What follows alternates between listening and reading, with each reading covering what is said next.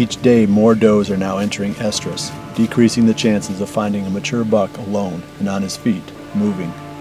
Our attention now turns to the unpredictable task of finding a hot doe. As the old axiom goes, find the does and you will find the bucks. November 9th dawns cold, perfect. Caleb Mason is back on stand, hoping to encounter the big 6-pointer he saw the day before. Good morning and welcome to Midwest Whitetail. Today is November 9th and it's starting to break daylight here. We had a really great day of hunting yesterday. Matt put down the split G3 buck in the morning. We sat here last night. We came here about midday and we were just covered up in deer. There may be 20 deer last night. The acorns are still falling. We're in an area we call the Big Timber.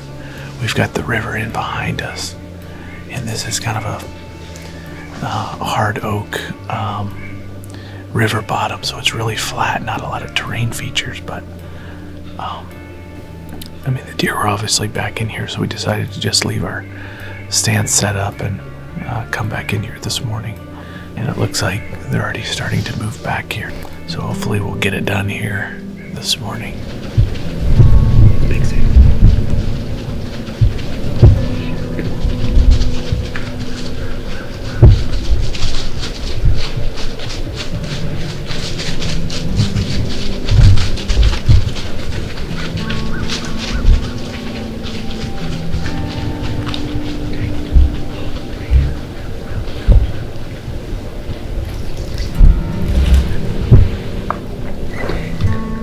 Saw the big 6 came chasing a doe through here. They're still down over here. That's a deer we've put on the hit list this year. This is kind of his core area, so hopefully they'll make it back through here. It's a nice eight.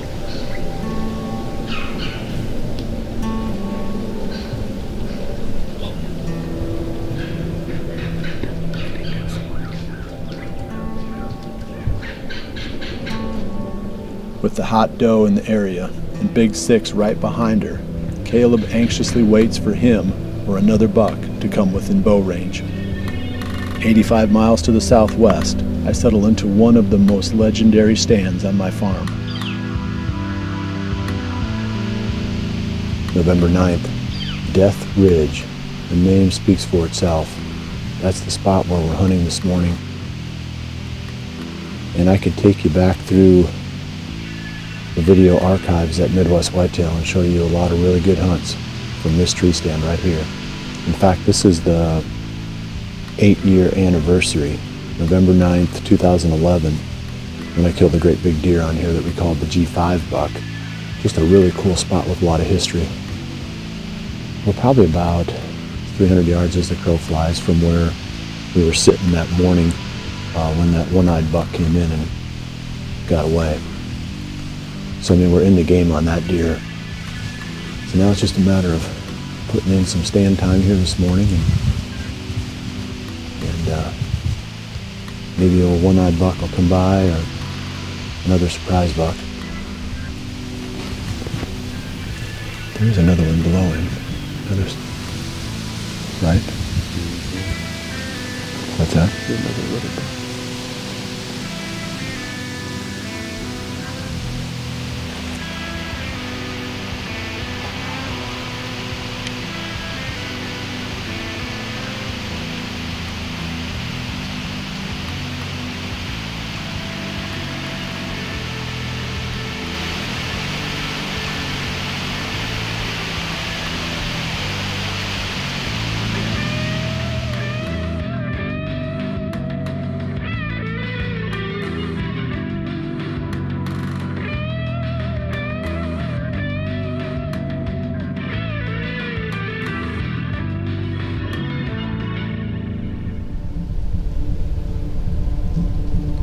Back in eastern Iowa, Caleb spots what appears to be the hot doe coming his way.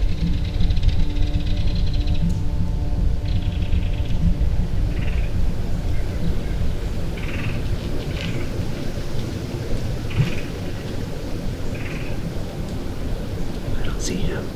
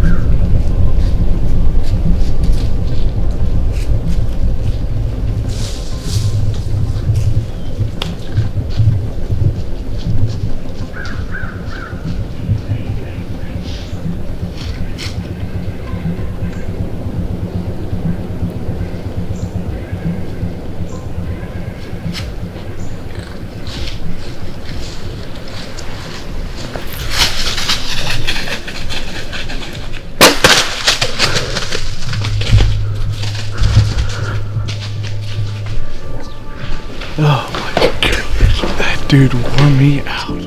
2 deer on the hit list, 2 deer down in 2 days, man. That was awesome. So they came through here right away in the morning, and he was hot on their trail. And I didn't have a shot opportunity, couldn't. They were just running all over the place, and they circled back in behind us. Then we see them emerge, and she got a little nervous. She got a little bit of our wind that pushed her out in front of us, and then he just followed her. He bedded down a few times. I had a shot opportunity, but she was pegged on me. So as she kind of walked out in front of us, he gave me a shot opportunity here about 20 yards, and he only ran 40 yards. He's over there. That is awesome. That is a ginormous bodied deer, the oldest and biggest deer we've had on the farm, and one that we were targeting. So it's a great story for us.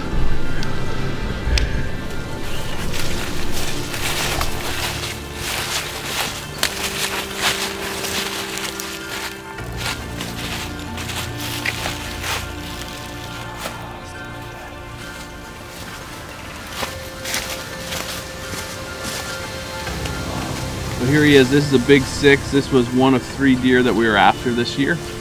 We caught up with the split G3 buck yesterday. Matt harvested him in a really fun hunt. So then we were after 2 other deer after Matt took that one. The broken beam buck, which we haven't seen on hoof, just on the trail cameras. And then this one, this big 6, he kind of lived on the north end of the farm and kind of dominated this area. Just a really old, big-bodied deer. More than happy with this deer. This is an exciting hunt this year for Matt and I. Targeting deer like we did these 2 mature deer that we harvested this year. And yeah, so that's one of the first times where we've kind of laid out a plan from the beginning, and it came to fruition. So we're just really thrilled that took place for us this year.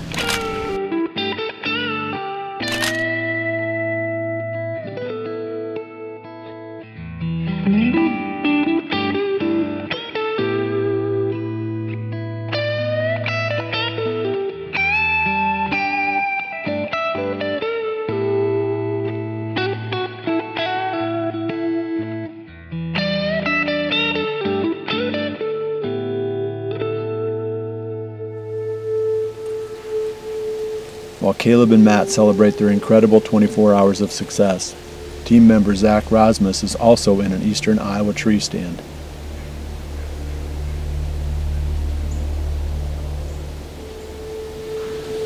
It's the morning of November 9th, and I'm all set up for this morning's hunt. I was pretty anxious to get back into the tree this morning after what was a really rough hunt last night. We saw a lot of deer, and I actually had an opportunity at a hit list buck, and unfortunately wasn't able to make it happen. But it is really good conditions this morning. Low 30s. Kind of a unique wind though. It's southwest and it's going to switch directly to west, and that kind of afforded me the opportunity of sitting right on the edge of this big ridge line. And kind of what I'm banking on is that these bucks are going to continue to cruise this ridge and just checking in this bedding area for does. This is a really aggressive move this morning, but this is the time of the year to be aggressive. So like I said, I was anxious to get in the tree this morning after last night's hunt, but it's part of hunting. There's going to be lots of highs and lots of lows, so that's what I love about it. But it's good to be back in the tree.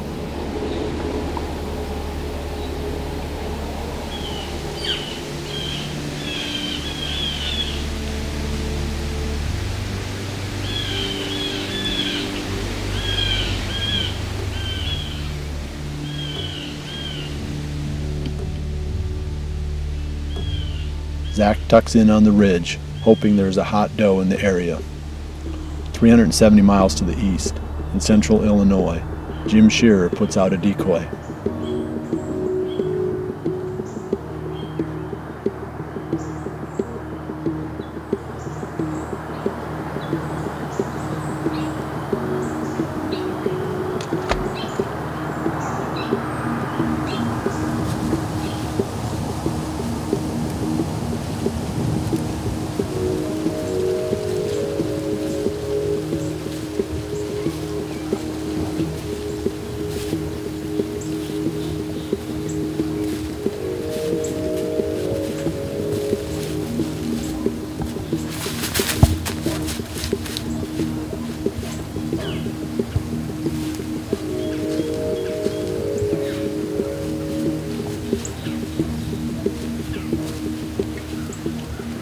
hard to believe that's a doe decoy with buck antlers. It just looks so good. So they come into it like that and just stand around it, walk around it, smell it.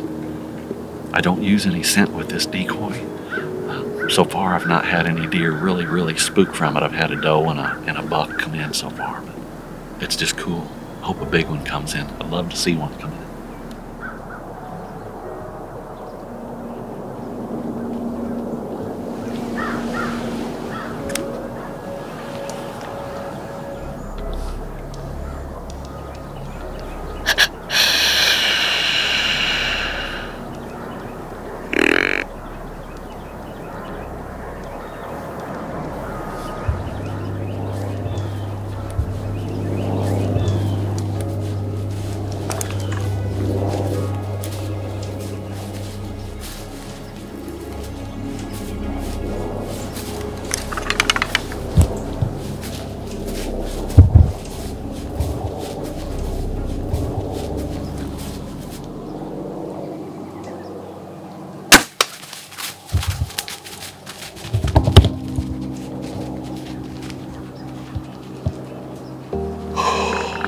That was a really cool hunt with the decoy.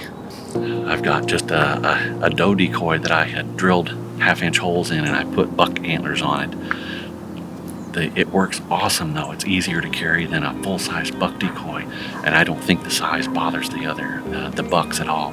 And a big buck, so I reached for my grunt call, and so I just snort-wheezed really loud and then grunted, and that big buck couldn't take it. He couldn't see the decoy just from the curvature of the hill, not till he was about 40 yards from him.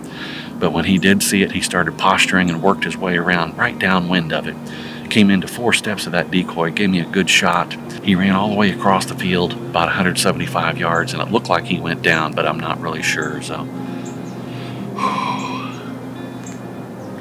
Thank you, Lord. That was the coolest hunt I think I've ever been on.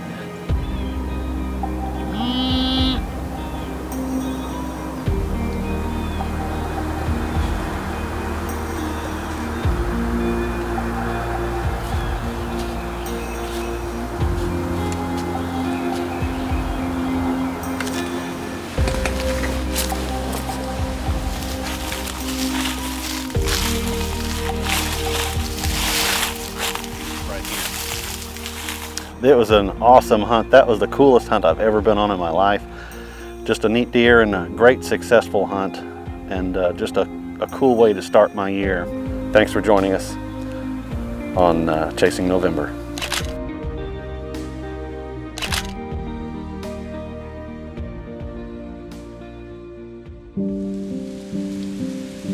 Back in eastern Iowa, Zack Rozmus is reaching the end of his morning.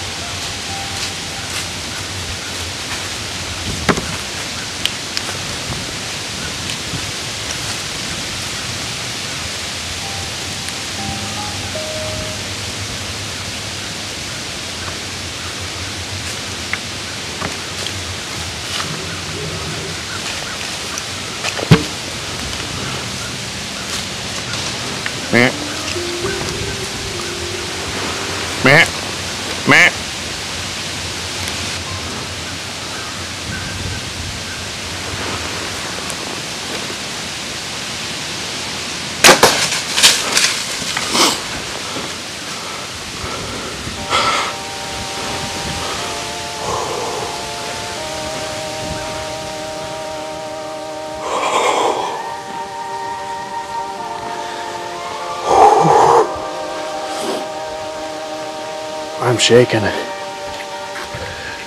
That was crazy, guys. Oh man. It's like 10:45 right now. And it's been a super slow hunt. I literally just texted my wife and said, hey, super slow hunt, I'm gonna tear down, you know, type of thing, and get out of here. I was planning on sitting most of the day today. And I literally had the camera tore down, and all that was left up was a tree arm. And I looked down the hill, and I saw a doe, and I was like, okay, you know, that's fine, you know, type of thing, I'll just let her work her way through. And there's a big mature buck right behind her. It was a struggle, it really was. You know, self-filming is not easy. This is a not easy thing to do by yourself, but man, that is a big buck, and I think I smoked him. You know, during this time of the year, you know, you can have some really slow hunts, or you can be right, you know, in the money, you know, too. And this morning, wow. Yes.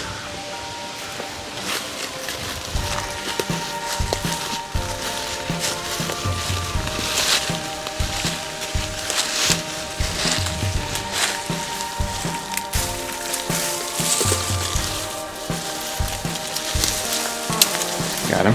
Yeah, there he is.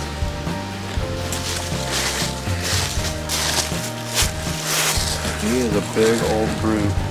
Well, this buck is a great example of how quickly your season can change. You know, Nolan and I, we had a really great hunt last night, and I actually had an opportunity at one of my hit list bucks, and unfortunately we weren't able to make it happen last night. But you know, when I saw this big mature buck with his giant body come into bow range this morning, I was super excited. And you know, it ended with a great, you know, resolution to it, and wrapping my hands around this Iowa buck.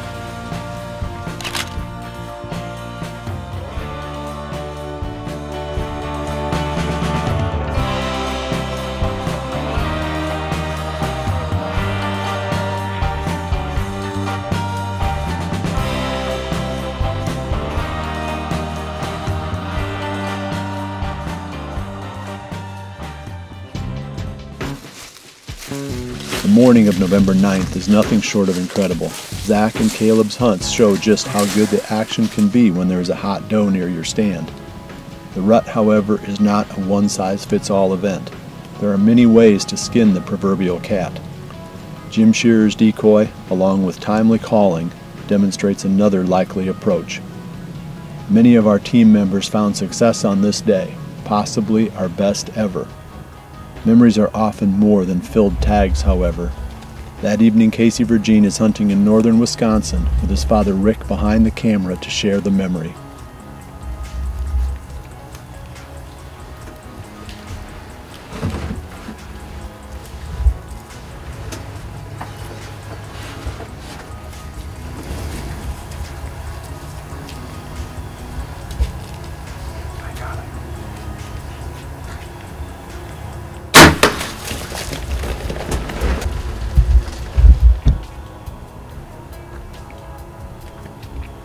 Really happy to get him. He was the buck that we wanted to get the most. Good amount of history with him. Like I said, it kind of makes it fun when it gets personal, that there's a specific buck that you're after, and everything worked to a T. So happy with how everything turned out here today. That same evening in Ohio, team member Jake Justice is tucked into a redneck blind. He too has his father, Tab Justice, behind the camera. Calm down.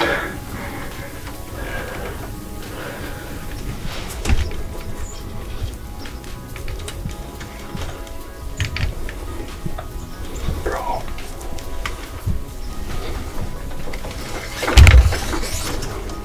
You got him? Yeah.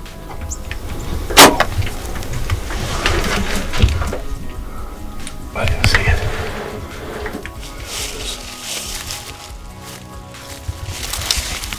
Oh,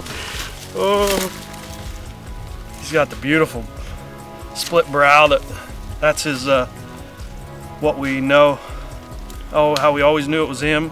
Just a great old buck. I think he's 6.5 years old. I'm anxious to send the teeth in and find out. One of the first times where we've kind of laid out a plan from the beginning, and it came to fruition. So we're just really thrilled that that took place for us this year. And so I just snort wheezed really loud and then grunted, and that big buck couldn't take it. Thank you, Lord.